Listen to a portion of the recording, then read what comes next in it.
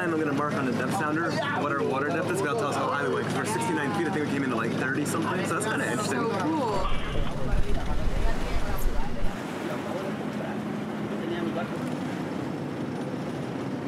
So this lock right now is using 26 million gallons of water to fill the chamber that we're in. That's a whole lot of water. That's insane. 26 million pouring in right through everywhere.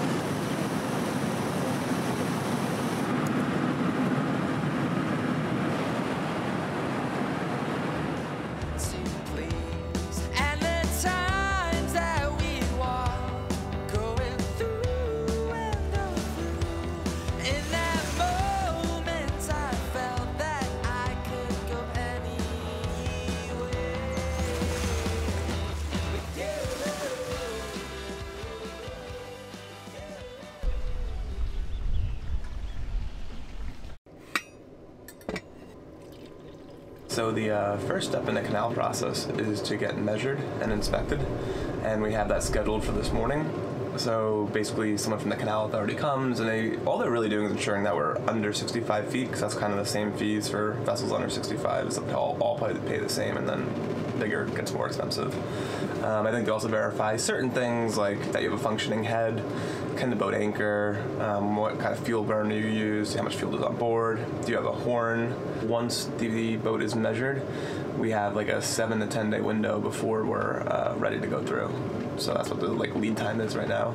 Yeah, so just to back up one step, the way we got this appointment today is through our agent. So we have been communicating with our agent via email while we were in San Blas, and that's how we knew we had to be here in the marina today. You're not required by law to have an agent, but without one, each step of the process would be considerably lengthier, and not something that can be achieved from a distance while cruising the San Blas, for example. It's like $350 or something for the agent, but I think it's money well spent, because otherwise we'd be running around Cologne trying to find all these things, chase down my Spanish is not that great, trying to chase down officials, so I think this is the easiest way to do it. Yeah. So I think today we'll just start cleaning the boat and stuff. We have a lot of sand and everything, so we'll be doing that while we're waiting for him. I'll probably be editing. Yeah, it turns out living at the beach for 2 months gives a lot of sand everywhere. Yeah. A lot. We also took incredible memories with us when we left the San Blas, sailing away from the beautiful islands with our buddy boat Delos on a perfect day with just the right breeze for our colorful spinnaker sail. Go Calico! We made the passage over 2 days and arrived to the mouth of Shelter Bay Marina and the entrance to the Panama Canal in a much stiffer breeze and choppy seas.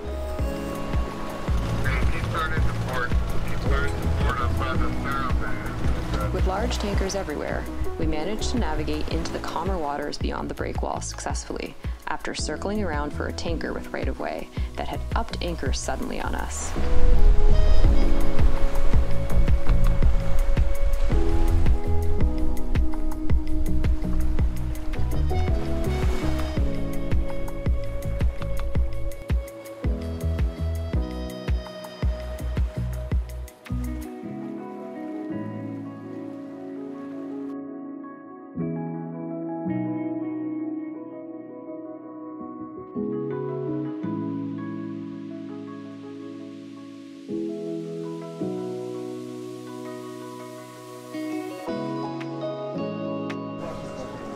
Okay, so...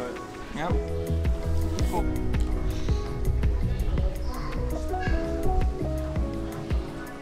That's a little placard, so it's happening. It's pretty exciting. We're officially measured now and have come in at a whopping 42 feet, which includes 6 feet of what we'll call extended length, thanks to our davits and solar panels. But since all boats less than 65 feet pay the same fee, it doesn't matter to us in terms of cost. It is kind of funny though.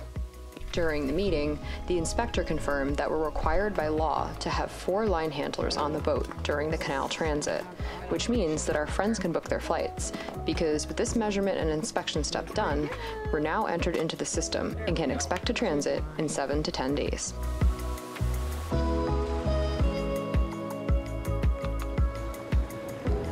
from going over our engine. There's like a $1,000 fine if you have a mechanical breakdown in the canal, so the engine's been running fine, but I figure it's time to do just a preventative maintenance to change all the engine fuel filters, which we have 3, Raycor, electric lift pump, and we also have a secondary diesel fuel filter. I'm also going to change the impeller because I haven't done that in a while, so just doing some general TLC on the engine because that is going to be our way through the canal, and I want to make sure that everything is tip-top shape before we go on our crossing. First, I check out the sea strainer. Not too bad. Next, I'm going to go check the impeller. It's cut too so easily between the meshes. There it is, there's a crack right there. So I'm glad I went after this. That's a little bit of rot. This blade would have failed eventually. So that is a good thing to find. That's why you do this before, because if that blade falls off, then it's not moving as much water, and also there's a chance that blade could go downstream into the heat exchanger, and then that clogs the cooling system. So I'm gonna go pop a new impeller in now. Next, Bill moves on to changing the fuel filters. Feels like it's getting a little dirty. It's not the cleanest rig car I've ever seen. This is the secondary filter. There we go. Fresh filter. It's going into the lift pump. Right in there. Here.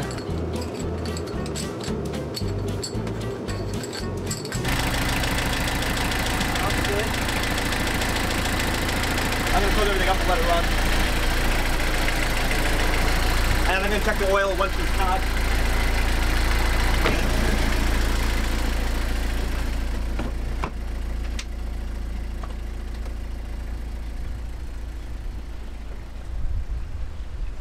Over the next few days, we pass the time continuing to prepare for the transit, including refueling, which begins first with emptying out the remaining gas into our tank, simultaneously filtering it to remove potential contaminants, before picking up Brian and his fuel jugs and heading to the fuel dock and loading up. Enough fuel jugs? I don't know, this is kind of funny.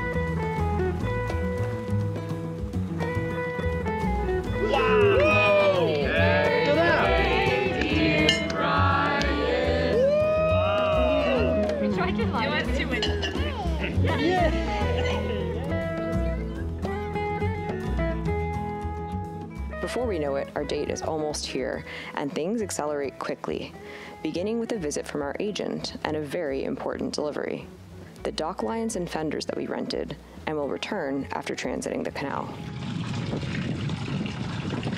Panama Canal.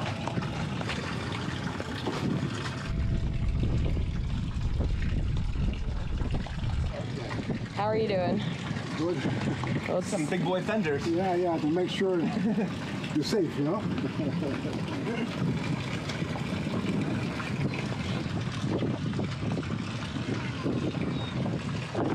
After making our $3,000 payment, the clock ticks down and our friends begin to arrive. Hey, look at us. Both crew for Calico Skies and for Delos. Our friends Elena and Jeff.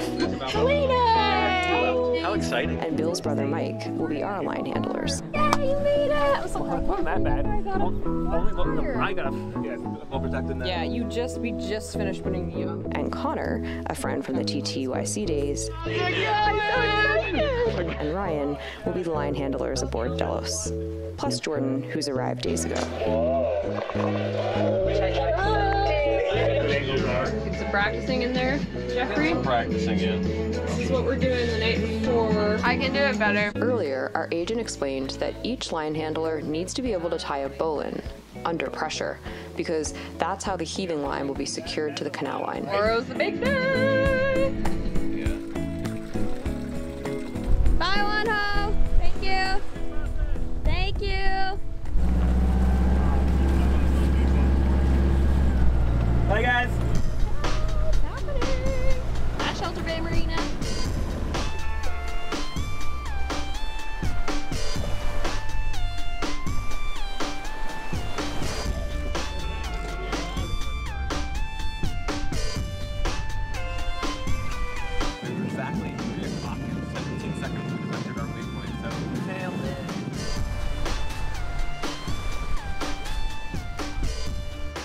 crystal ball signal, sailing vessel Calico skies. Over. We are at the anchorage waiting for pilot. Over. Okay, pilot at 1600, 1600. Over. Copy that. Standing by on 1-2. How do they know where we are? That's a good question, Elena. How do they know where to meet us?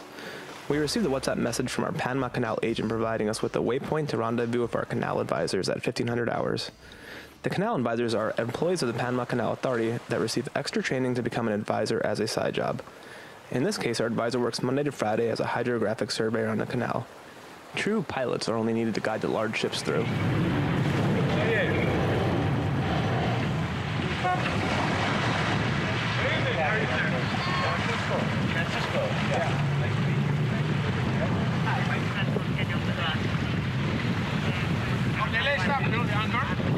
Bring it up now.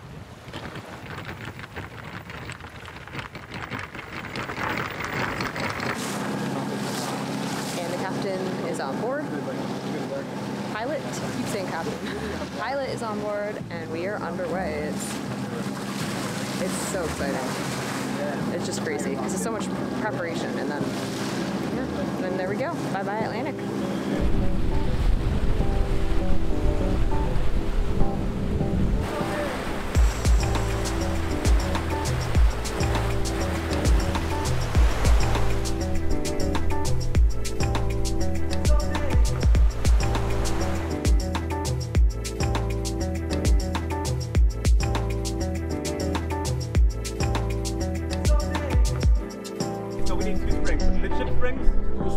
All right, the lines are going to the water. We give them from here. We give to the water. Okay. Blue lines. Gotcha. All right. So bring our blue lines. The blue lines. Yep. Michael, bring a blue line back. All right. Any more? Just one.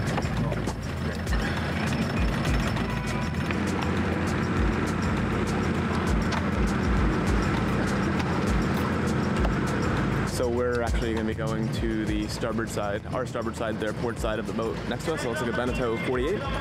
And we're going to be handling our canal lines, our lock lines, whatever they're called, on the port side. Yeah, so we're gonna have one line handler here and one line handler up here.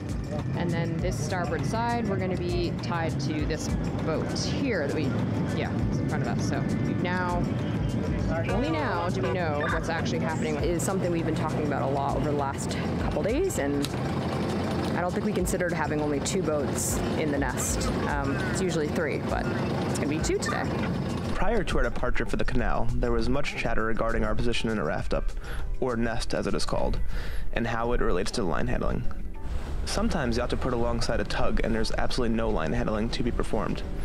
Other times you go center lock, being the only vessel and have to handle all 4 lines. Thus the need for vessels transiting the Panama Canal to have at least 4 line handlers.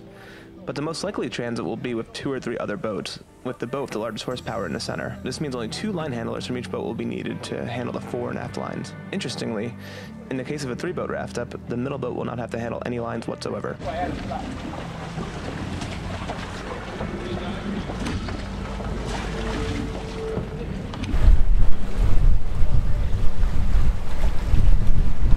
Once rafted, the boats move in unison and will remain tied together until the completion of the upcoming 3 locks, lifting us 90 feet and out of the Atlantic Ocean. Heating lines are thrown from the canal walls and secured with a bowline to lift back the large blue canal lines. We were told to not try and catch the monkey fist or the weight at the end of the heaving line, but rather let them hit the rigging and fall to the deck.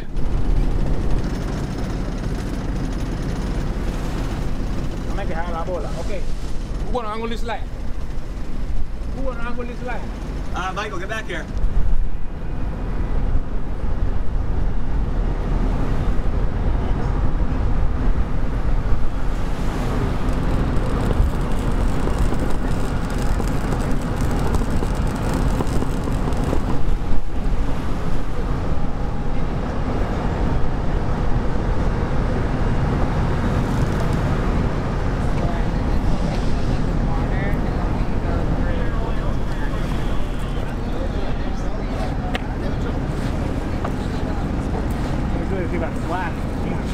Makes a lot of sense now.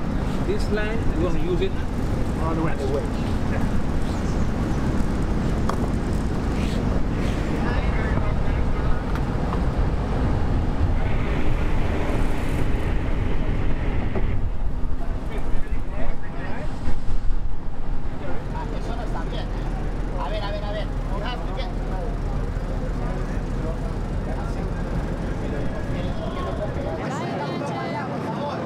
No more Atlantic. See you later. So, the water's filled. You can see it's already up to here. Pretty high up now. No, it's like, it filled way faster than I thought it would. There's a lot of water. But did you think it would be this fast? No. We've been in here like a couple minutes. So we're going up 85 feet. So I guess if there's 3 locks, that must be 30 20, feet or so. 30. Yeah, like 30 or 25. Yeah, you're right. More than that. Yeah. So like, yeah, we're almost 30 foot a lock. So we have 2 more and that'll be in the lake, which is actually an old submerged forest, which is kind of weird, which is why you don't anchor there. You think of a mooring buoy because you get your anchor caught in some trees. It's crazy. I can't believe we're in the Panama Canal. Like every time I flew over it, I was like, wow, I'm gonna go through there one day. And here we are. Pretty cool. So cool. Seeing over the wall now. Comandante Jaime, ¿cuántos metros hemos subido del nivel del mar en esta? Next time I'm gonna mark on the depth sounder what our water depth is. That'll tell us how high we went. Because we're 69 feet. I think we came into like 30 something. So that's kind of interesting. So cool. This is so much faster than I thought it was going to be. I was just saying we're now in 70 feet of water. We started at like 30.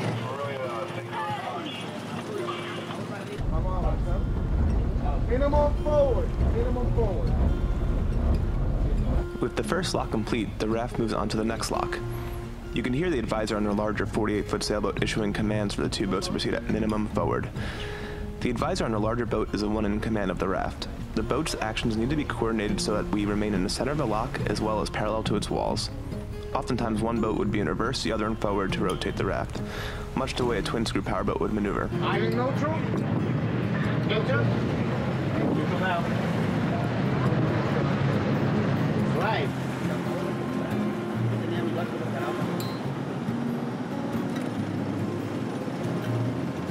So entering the second lock now, what are your thoughts so far, Mikey? Marvelous engineering.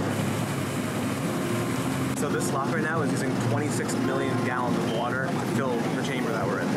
That's a whole lot of water. That's insane. 26 million pouring in right from everywhere.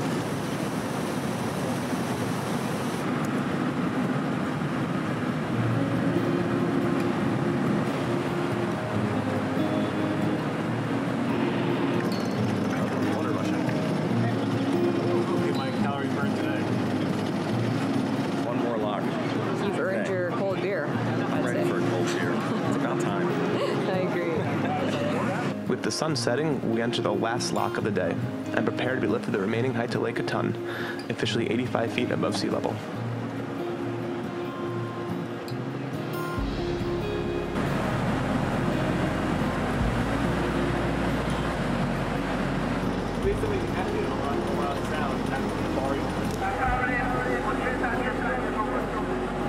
Almost through the last lock. For today. I don't think we're going anywhere today. That's true. I guess we don't. You don't really find out anything until like you're pretty much in the middle of doing it. It's all a surprise. Yeah. But I think we're getting on tide soon. We're getting lots of cool messages of pictures of the boat and the lock from the following, which is kind of fun. It's kind of cool still support. Patrons and followers on social We have lots of messages media. right now. How many? A lot, like 25 or 30 pictures sent to us now or something. So cool. Leave a comment if you watched the boat go through and lost. Bring that around. You can snag it. I guess they're done now. Yeah.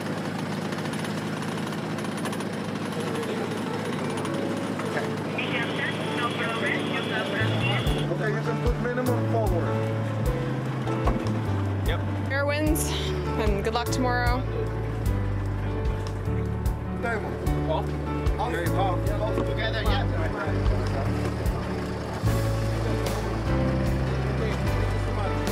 Bye, guys. Thank you. Same to you. Once we exit the final lock and untie from the nest, it becomes too dark to film. Luckily, there wasn't much to see. We proceed a couple miles to Lake Gatun mooring area and pick up a large ship-sized mooring buoy. Like whipslash? Yeah, I don't know how to describe what's going on right now, but basically we're attached to a giant ball. A giant ball that's like, it's right here. And this is what we're gonna be attached to for tonight. Pesto's almost ready. Nom nom nom, I'm hungry. Everybody's starving, and it is almost 8 o'clock. I just tossed and pre-made the sauce, and I just defrosted it. So, what did everybody think of today? Amazing. Pretty cool. Easy peasy lemon squeeze. It was amazing. Well, machine. I thought it was harder work. It was harder work. Way harder than I thought it would be. I thought it would be easy, like tie a line, walk away. No, you gotta babysit that thing. Yeah, I think the line handlers, Mikey and Jeff, really had the most work. The Helmsman had it easy. Yeah, you helped Mikey a little bit. Yeah, he helped a lot. Because I didn't even have to drive the boat, because all I had to do was go pop into gear like every once. Yeah, That's it. I wasn't even like I wasn't driving. You know what? You did it well. You popped that gear like a champ. I sat there and looked pretty. Yeah, no one pops gear like you. So we were wondering how it was up in the bow because Mikey had like a little bit. You had the winch for one thing, but a wonky angle. But it was pretty. Yeah, hard. it was all just kind of having the muscle through it. Join us next time as we exit the Panama Canal. Hi. It's a pretty epic experience to leave that last lock and finally enter the Pacific Ocean. Panama Canal. And the best advisor.